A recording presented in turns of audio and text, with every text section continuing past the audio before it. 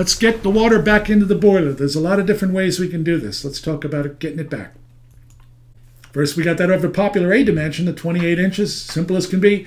The gravity, the weight of the water in the pipe is going to make the water go back into the boiler.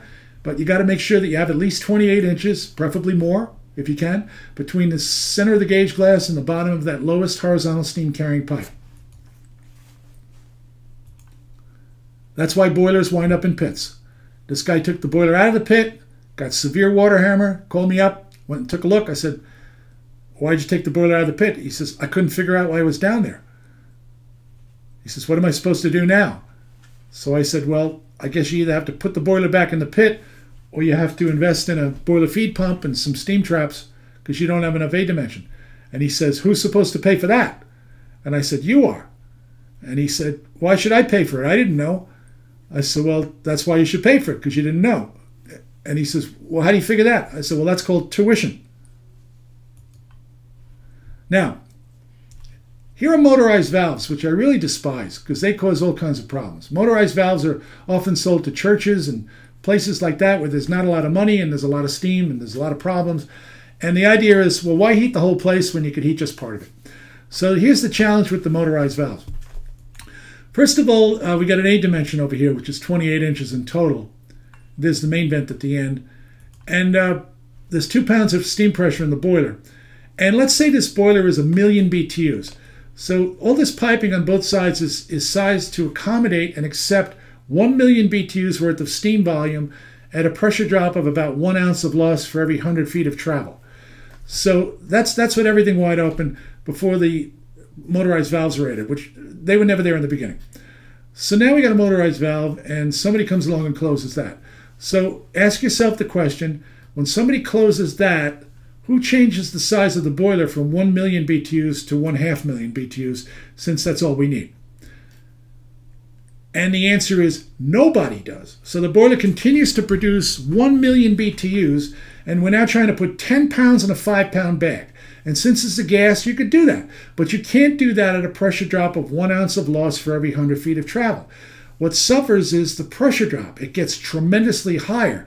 So instead of having that leftover steam pressure out the end, you're going to have less pressure and you're going to get water hammer over here when the boiler is running on the one zone.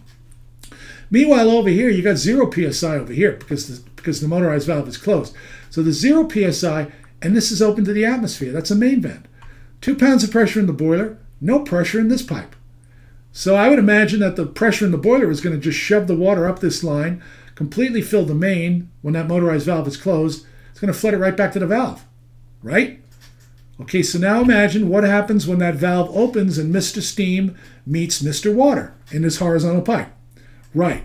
You're going to get water hammer that's going to lift the church off its foundation and hammer like crazy, and it's going to take all that water back into the boiler, which has been getting replenished by an automatic water feeder, and suddenly your boiler's flooded right up to the top of the header.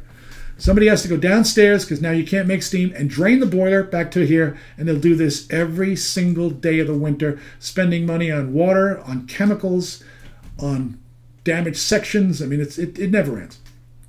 Because keep in mind over here, once this valve closes, this becomes a B dimension, and you need 28 or 30 inches of vertical height for every PSI pressure.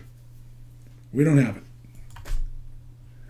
Condensate pump is a great way to return water to the boiler if the boiler doesn't mind getting it. So we've got a float that goes up and turns the pump on, and the water comes out, and the float goes down, and the pump goes off. So it is not asking the boiler whether it needs this, it's just sending it on its way.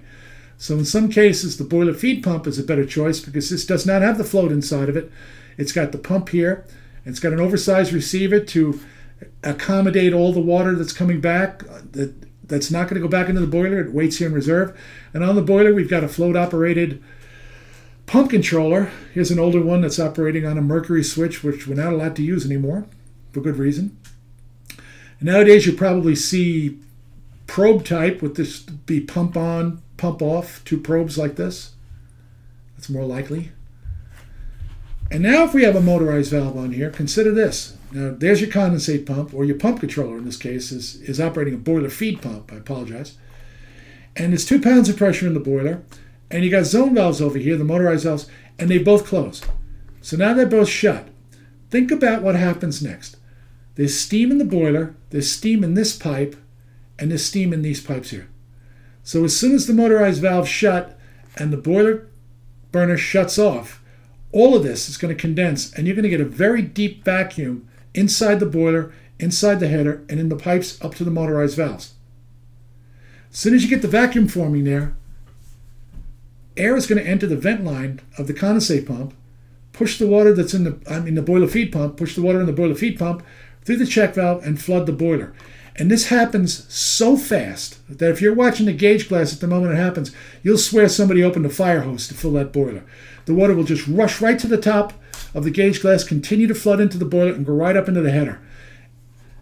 Very common problem, and the solution is to get a vacuum breaker somewhere here above the water line to break the vacuum that's being formed when these things close down. Again, it's common sense, but it's often missed. It's often missed with the vacuum pumps as well. And I told you about these earlier and how they work in bigger buildings, but let's say we're putting in a new boiler and it's smaller than the old boiler, so we want to add to the mix a boiler feed pump. So in this case, we've got the vacuum pump, which comes on with the burner to pull a vacuum through all these pipes, and the vacuum gets pulled right back to the surface of the water. So we got vacuum in the boiler. The condensate comes, the vacuum pump dumps the returning condensate into the boiler feed pump, which is vented to the atmosphere, and the boiler feed pump pumps it into the boiler, but only when the pump controller calls for it. But consider this for a minute. The vacuum pump is creating a vacuum inside the boiler, above the water line. The boiler feed pump is vented to the atmosphere. So as soon as this begins to go to vacuum, the atmospheric pressure is going to take the water in the boiler feed pump, shove it through the check valve, and flood the boiler. And again, it's a very common problem. And the way around that is on this application where you have to have a vacuum pump and a boiler feed pump, don't use a check valve here. Instead, use a motorized valve on that feed line.